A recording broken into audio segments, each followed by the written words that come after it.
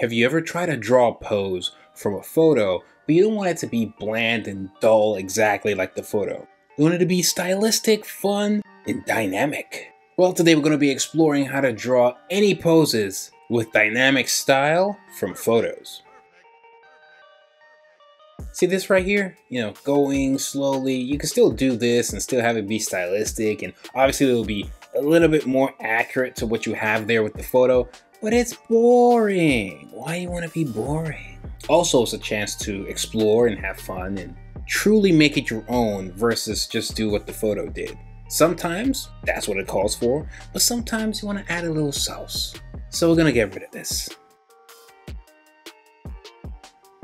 The way I like to do it is to have little tiny drawings. That way I'm just focused on getting the actual pose right, getting the vibe of what I want to do. Sometimes you might want to tweak the camera angle just a little bit and then add your dynamic fun and style. So here I'm taking the same pose but putting the camera a slight tilt and in such a way where maybe the leg would feel a little bit more exaggerated, right? And I'm starting small because it's quicker for me to just draw. I'm just focused on getting the exact pose. That's it. I want that foot to really pop out towards the camera. I'm very cognizant of the anatomy of the character. So to do this, to be fair, you do need to understand the anatomy at least a little bit. To have a decent understanding of anatomy would always come in handy. So here I'm doing that, having the bend, but then the other leg needs to show that depth and foreshadowing. Well, not foreshadowing, foreshortening. I'm putting that in the back. The leg popping towards us is exaggerated and in our face. Now I can select that, shift that up a little bit, maybe go over to one of the legs just to pull it down just a tiny bit. If you guys are enjoying this video, please don't forget to like, subscribe, and hit the bell so you stay notified each time I upload absolutely anything, unless we have beef. So you can see already how we've taken the same pose, barely changed anything, but just moving the camera a little bit, making everything a little bit more of a wide angle with that camera, and then pulling it below a little bit so we're looking up at the character, and then shifting the camera a little bit sideways just to, again, overall it just makes everything look a little bit more interesting, even though in a way we're copying this pose, this character, the clothing, all of that. So you can use this to study, you can use it to have fun, you can use it to create something new. There's a lot you can do. And then once I have the anatomy side of it kind of nailed, I can kind of blow it up and then ink it. And then also still, even in the sketch, add some of my artistic flair, my own art style with that, usual anime manga touch to it. And it gives it a little bit of an edge. So I'm still going to be drawing the same thing, but how would it look in my style? Right? And I still want it to look like the reference as well. So I still want it to look like this person and my style at the same time. Tilt the drawing a little bit, make any adjustments where necessary. One of the juices about working digitally is that you can always come back to make edits. And especially in this sketch phase, doesn't really matter what's happening too much. Now, if you look at the overall drawing, you can see that really nice flow of action where it's all feeling like that one curved line from his head to his leg, and it just gives it that dynamic juice. You know what I'm saying? So we expand it, reduce the opacity of the layer, the sketch layer, and then we go into the inking. So just remember, in this phase we worried about the camera angle, tilting it to find something more fun and dynamic, and then adding our own art style to really make it pop and make it our own. Now we're just doing the inking.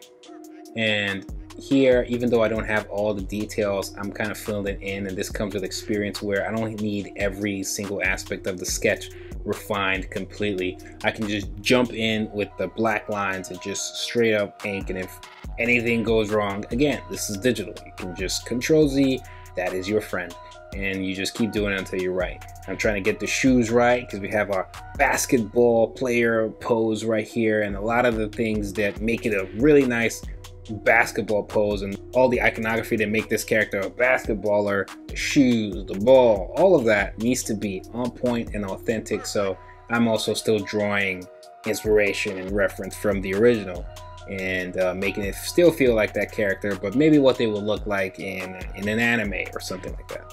But That was just for the lines.